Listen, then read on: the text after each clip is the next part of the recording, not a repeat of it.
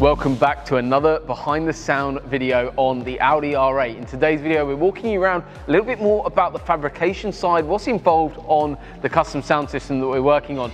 Inside the car, the boys have already been working very hard on the vehicle so far. So inside the vehicle, Lewis has been fabricating the actual sub box itself behind here. So you would have seen in the previous video a little bit about how that's been forming together, where the amp's being located.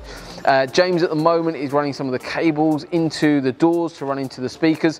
So if we head round into here, what we've got is the actual 6.5-inch Audison Voce driver down in here. So this is built into a custom baffle.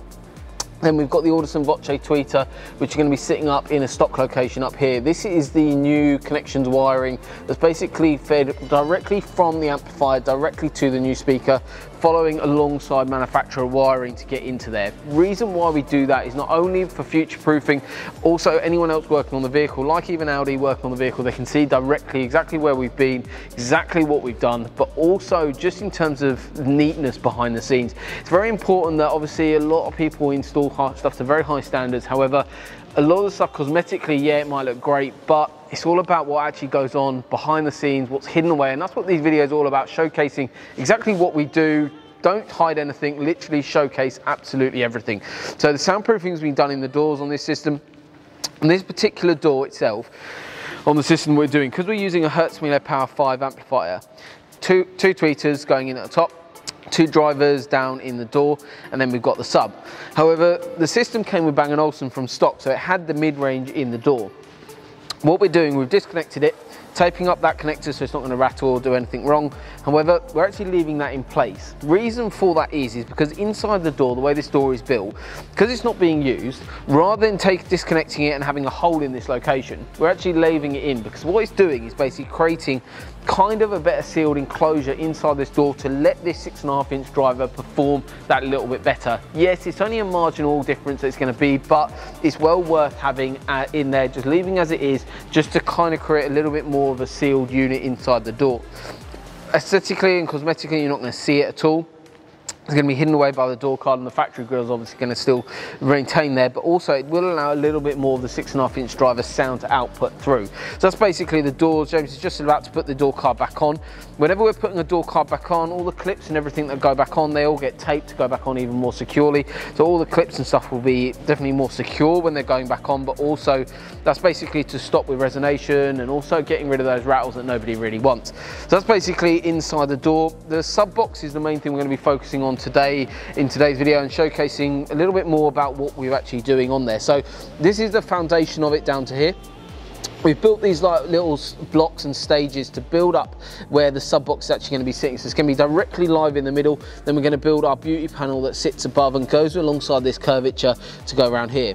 On this particular vehicle, it did have rear speakers because it had the Bang & Olufsen system, which we are basically deleting. We're not going to have them there because we've got the sub behind us, we've got the two-way front end, and it's going to be loads of clarity coming from that front end with a little bit of bass performing right nice, really behind, right between the seats. It's going to look absolutely spectacular, but also the customer was after something like a stealth look. That's exactly what we're doing. So we're going to head into the fabrication room now. I'm going to be talking you around the actual sub box, the reason why we're doing it in the way that we are, and also going through all of that in a bit more detail.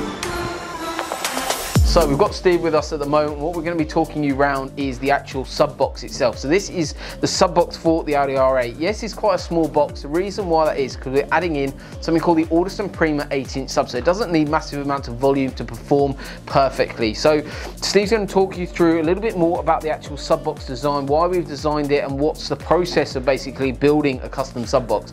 This is the foundation of it, and then there's going to be a beauty panel that covers it all, hides everything, and it also, this is all yet to be finished. Obviously these videos are all about being behind the scenes, showcasing you exactly what goes on behind a custom sound system. So this is all for the Audi R8. This is the 8-inch Prima sub box. We've also done all the calculations for how the sub box needs to be built and designed.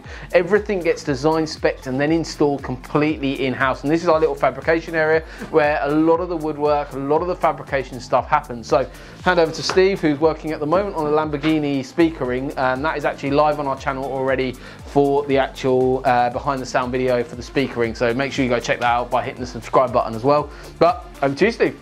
Well, we're making subs for the boxes for the subs. Every sub has to be to a specific calculation. So we take the volume requirements by the manufacturers, transfer that into a volume for the sub box, then work out the height and the depth. Now the slope on the back of it, most people would assume that's for angling the back of the speaker to fit against the car seat from the traditional subwoofers. It's actually there to create a non-parallel rear panel to the sub box. So any sound waves on the speaker are not reflected directly back at the speaker again, to prevent a term called sound wave cancellation. Yep, that's the one.